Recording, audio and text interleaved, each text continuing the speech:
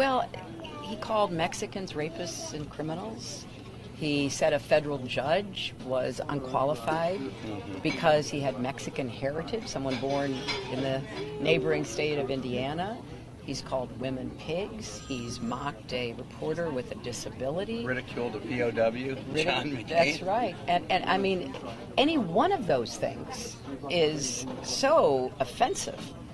And then to launch an attack, as he did, on Captain Khan's mother, a Gold Star mother, who stood there on that stage with her husband honoring the sacrifice of their son, and who has, in the days since, spoken out about the overwhelming emotion that any mother would feel as her son was being honored.